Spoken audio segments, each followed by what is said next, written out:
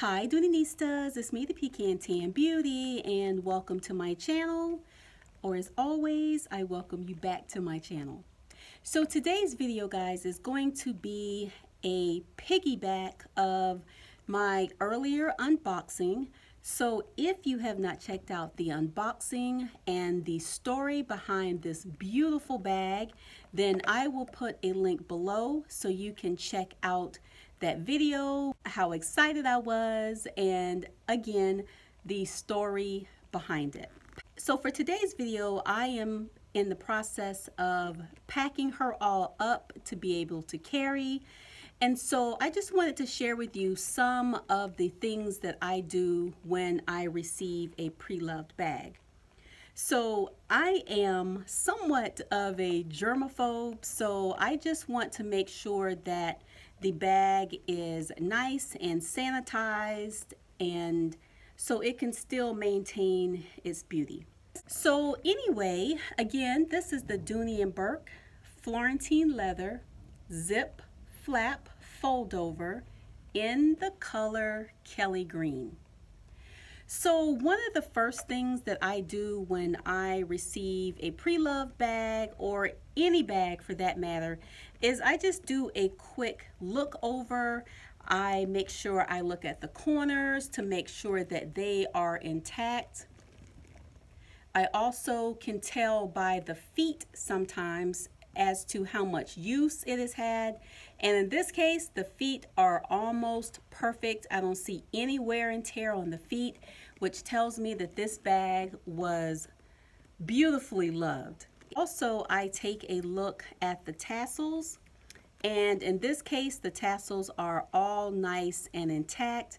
I can tell that it was stored properly, and again, very, very well taken care of. So the first thing that I do, guys, is, and I use just these cheap little antibacterial wipes from the Dollar Tree. And one thing that I always make sure of is I make sure that it is alcohol and paraben free.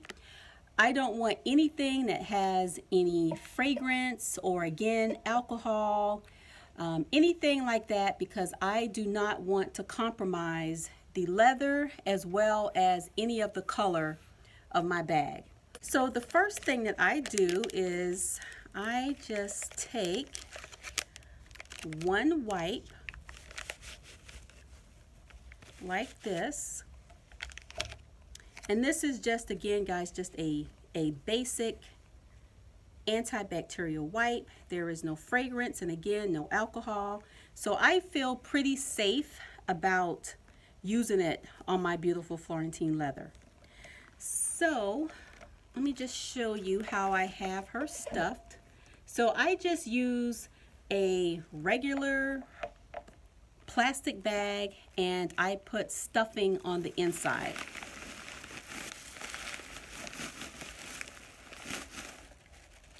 Like this. So this is just a bag, and I just took some stuffing and I put it on the inside.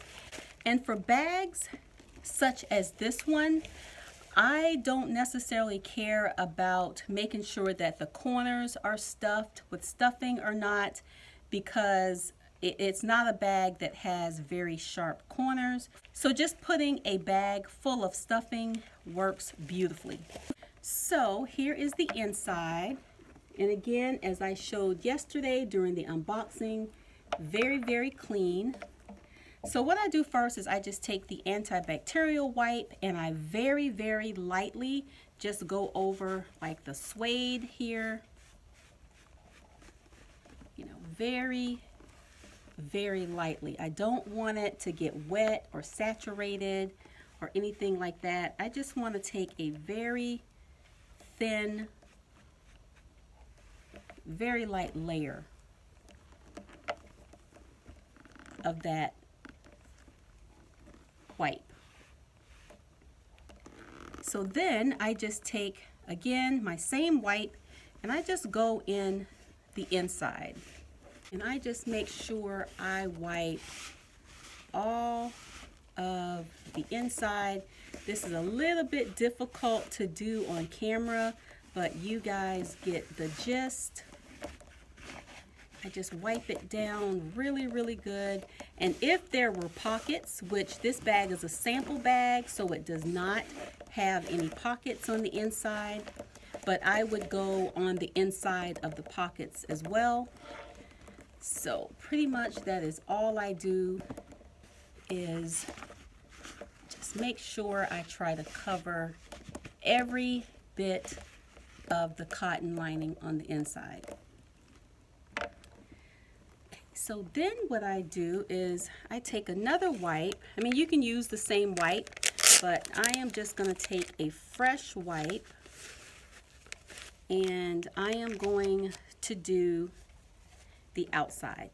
Again, very, very thin layer. I don't want to keep going over and over the same spot, so I just kind of go over it very, very lightly, especially on the part that I know got the most use. And the flap here, that is the entry of the bag, so I know that that flap is going to need some attention. So then I just kind of go back, and then also the tassels, I always make sure to get my tassels really good, because again, that is a part of the bag that has been touched the most and has been used the most. So I just go over it like this with the wipe, and then again I go on the inside of the pocket. And you guys, this bag was very, very clean, so it's not much that I have to do, but I still just want to go over it very lightly, just to kind of help clean it up a little bit germ wise. Not necessarily dirt, but germ wise, I want to make sure that I am catching all of that bacteria. Okay. So for the front, I'm going to do the same thing with my pockets here. So very, very lightly, I'm going to go over the pockets, and I just have the pockets stuffed with some paper that I rolled up to the shape of the pocket. And then again, I'm just going to very, very lightly, and then a little bit more attention here on the front, because this is an entry. So I want to make sure that I get the pockets really well. So again, there is nothing to this, guys. This is just something that I do every time I receive a pre-loved bag. And it just depends if I purchase a new bag. It just depends. If it's in the plastic, I would skip this step. But if it's a bag that came off of the floor, the showroom floor, I would do this same process. And I just want to make sure I get the bottom and the corners, just in case the bag has been sat on the floor. I want to make sure that I get all of those germs off. So what I love about these wipes is that they aren't very wet, so I don't have to worry about oversaturating my bag. Okay, so now we have cleaned the suede part of the bag. And again, be very, very careful when, if you decide to do this, be very, very careful when you are using items on your suede. And again, I just use a very, very thin coat. And like I said, the wipes are not very wet, so for me, I haven't had any problems with it. So we got that. So now I'm just going to take another wipe, and I am going to make sure I do another area that is probably full of germs, and that is going to be my strap. Or if the bag had a handle, I would do the handle. And so I'm just going to take it apart right here really quick, make sure that I get this strap really, really well. And I also made sure that my hands were clean before I started this process. So I'm just gonna go over this very quickly and then tie it back up here. And then I'm also going to make sure I get the tassels on the sides, just to make sure that I touch all bases of the bag. Just to make sure that I touch all bases of the bag. Okay, and then I can't forget my strap. I always secure my extra straps in the makeup brush covers, and I will share with you guys about these in a minute. So here is the extended part, and I just go through and just do the same thing. Just make sure that I cover every little piece of the bag. Then I just wrap my strap back up and I put it back in the case. Very, very simple.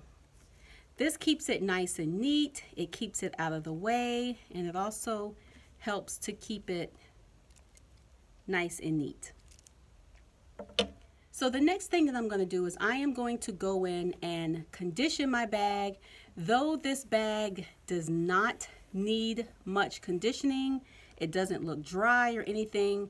It's just a ritual of mine that I do when I get a bag. Even if it's brand new out of the pack, I always go through and put a very thin layer of conditioner on it. So today I am going to be using the Big 4 leather conditioner, and I toggle between the Big 4 and the Apple brand. Both of those are die-hard products that I use. Absolutely love both.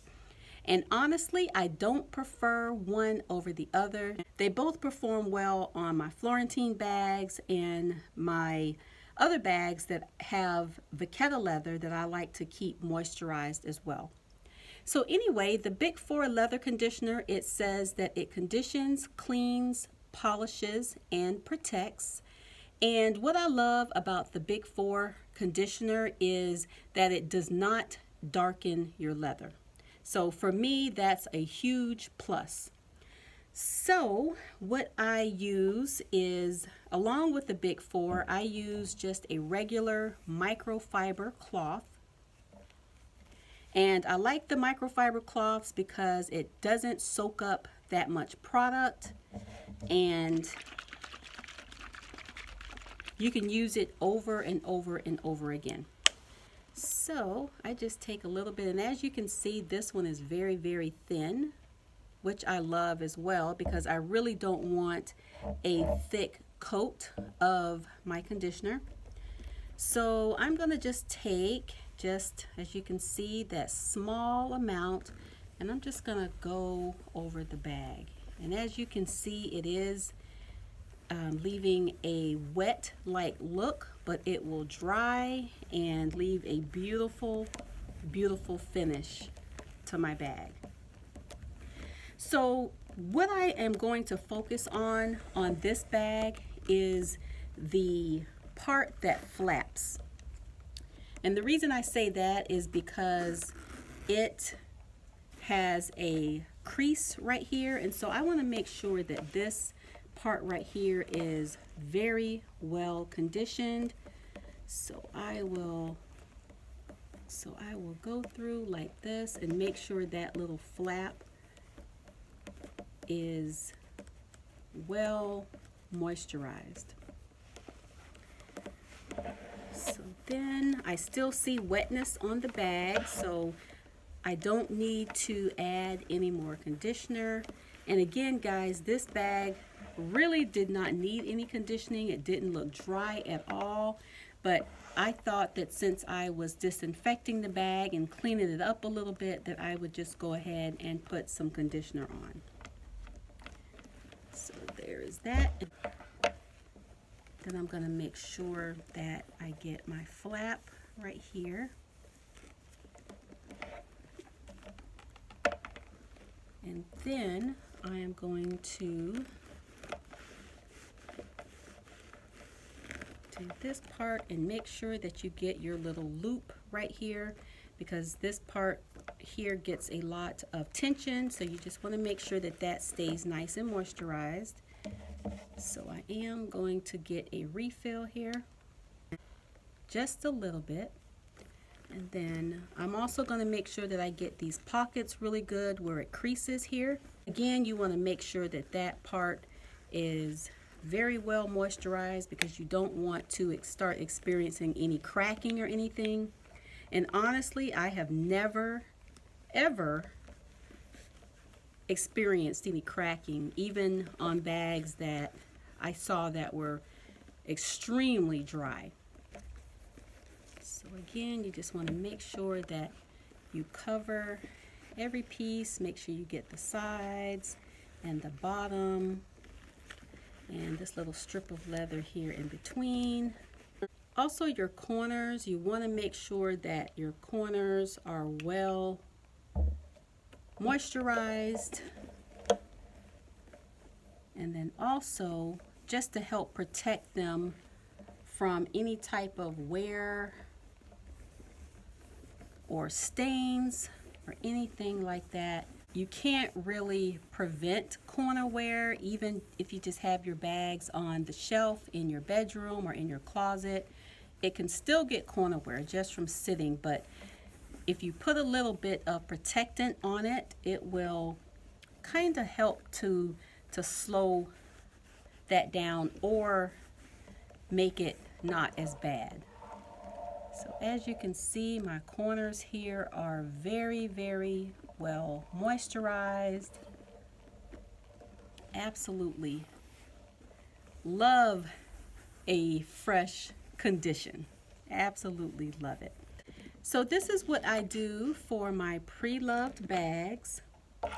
And let me share with you the brush covers. The Doonieistas of the Den, which is my Facebook group, the Doonieista Den, we went absolutely crazy for these little things about 3 years ago. We discovered these and we went Amazon brush cover crazy. So these are makeup brush covers that are made of mesh, and we started using them for our tassels on our bags.